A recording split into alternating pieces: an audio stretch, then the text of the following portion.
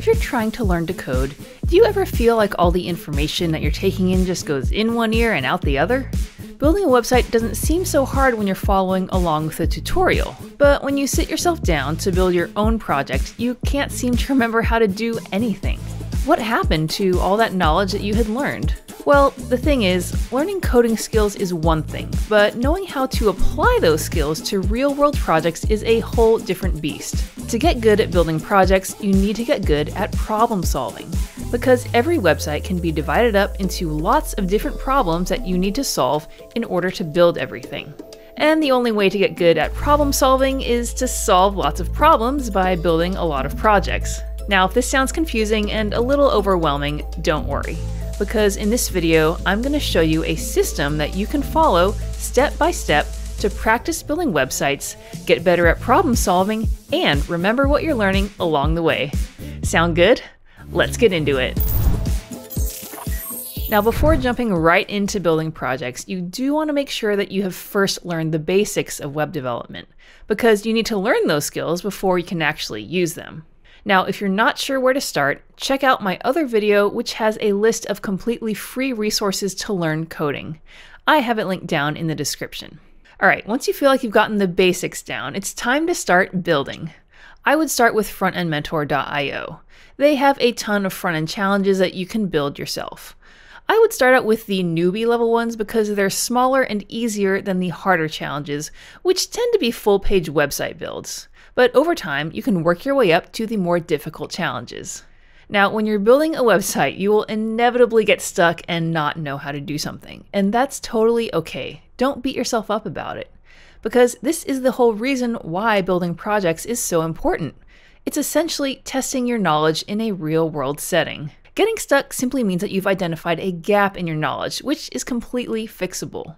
So let me show you how to do just that with my list of what to do when you get stuck coding so that you'll actually remember the new stuff you're learning. Step 1 is figuring out how to research a solution. No matter what language or framework your problem deals with, try to start your search with official documentation whenever possible, because that's going to be your most accurate source. Other resources that I use are Stack Overflow, because odds are the problem you're facing has been experienced by somebody else and they may have found a fix.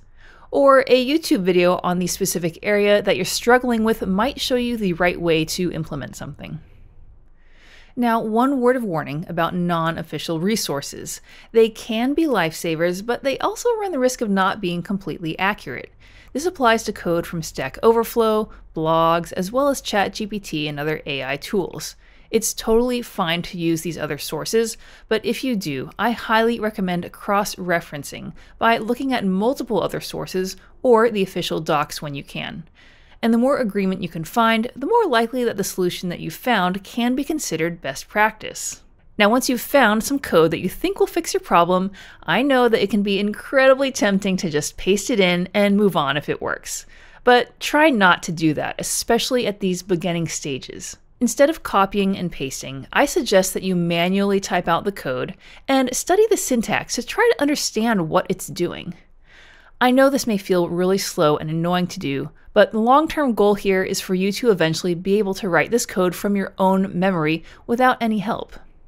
The next steps that I'm going to share with you are ones that I don't think too many people follow because they do take a little more work in the short term. But in the long term, they can cut literal hours off the time that you spend debugging, and I'm not exaggerating here. I've used both of these next two strategies myself, and they really helped me a lot. So after you fix that bug, you're going to want to keep receipts. Now, let's say that it takes you 2 hours to finally fix the bug.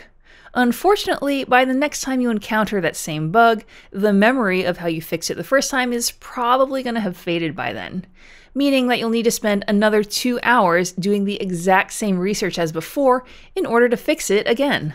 Doesn't sound very efficient, does it? And even worse, you're going to have to fix that same bug many more times before that memory really sticks.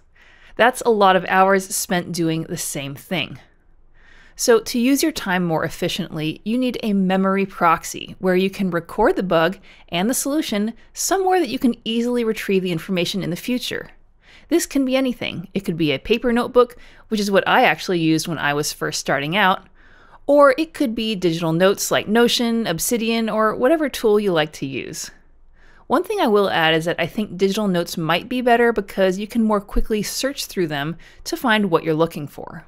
When you're making your notes, describe the bug that you initially encountered, then write down the solution that fixed it and why the solution is working. Then the next time you encounter that bug, you can simply refer to your notes to quickly get the solution. So while it may have taken you 10 minutes to initially write everything down, even just the second time around, you're already saving a lot of time.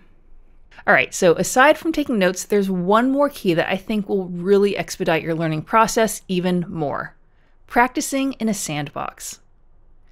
While you're building and coding, you may notice that there are certain bugs that keep coming up that you can't quite remember how to fix, and you keep having to look them up. These are your weak areas.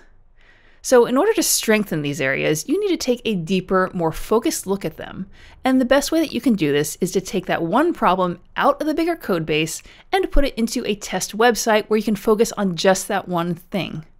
This is what's called a code sandbox. You can make a test website locally on your computer, or you can use CodePen.io, which is super handy because you can share public links to your code. Now, while you're taking a little time to do this focused practice, you can also read up on the docs or do other related reading to learn it better. And another thing I suggest is to make a note of this area that you're practicing and try to come back to it in a day or two to review the information and see if you remember it better. Alright, now that you know how to efficiently problem solve, you might be asking where to find projects to build. Like I mentioned earlier, Front End Mentor is a great place to start because they have the designs already made for you. They do have a lot of free challenges, but you do need their paid pro membership in order to get access to the Figma design files as well as all of their premium challenges. If you want to check them out, you can get 10% off Front End Mentor Pro with my coupon code JustChan10. I have it all linked down below. And if you want to see how a real web developer thinks and problem solves, you might like my second channel, Coder Builds, where I build Front End Mentor challenges and other projects step by step, and I explain my thought process along the way. I've been told by viewers that those videos are really helpful for beginners because it's almost like pair programming with a real senior developer. So if you want to code along with me, you can check that out as well. Alright, so I hope you found this video helpful. Thanks for watching, good luck with your problem solving, and we'll see you in the next one.